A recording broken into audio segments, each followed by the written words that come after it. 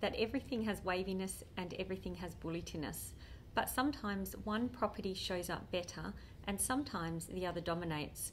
We see things because photons act like little bullets of energy that get absorbed by special molecules in our retinas. But sometimes the waviness of light dominates.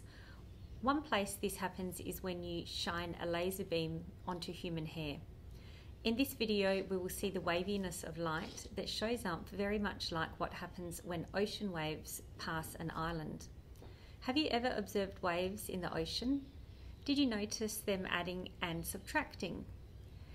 In this image, waves are passing an island. We can see it in this photo too. What we see are waves curving around the island, converging on the other side, and here either adding up or subtracting.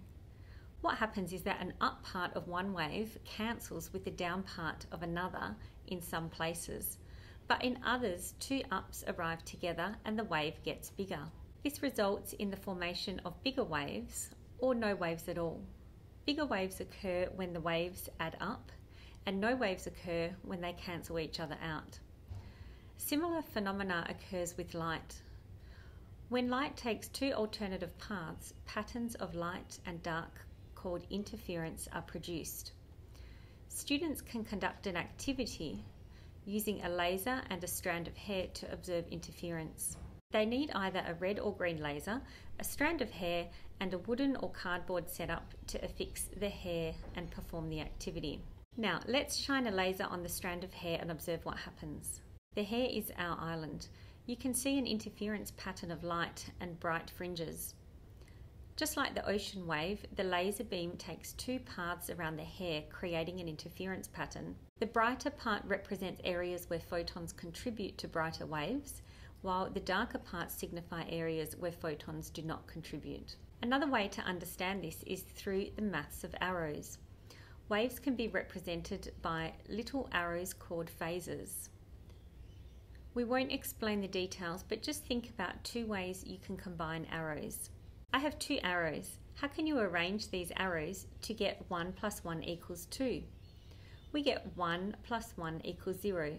Representing the dark parts of the interference pattern. There is something amazing about this that we can't see in the activity, but it has been done in labs thousands of times. We know that light comes as photons. They travel very fast, so like cars on a freeway, they can be quite far apart when they are traveling fast. It's easy to make the laser so dim that the photons are far apart. Then they are arriving at the hair just one photon at a time. If you do this and see where the photons land, they still make the same pattern, just dimmer. For ocean waves, it is real water waves that cancel out. But for photons, the cancelling happens when the photons come one at a time. It is not some photon stuff that is cancelling, it is something else. This is called quantum weirdness.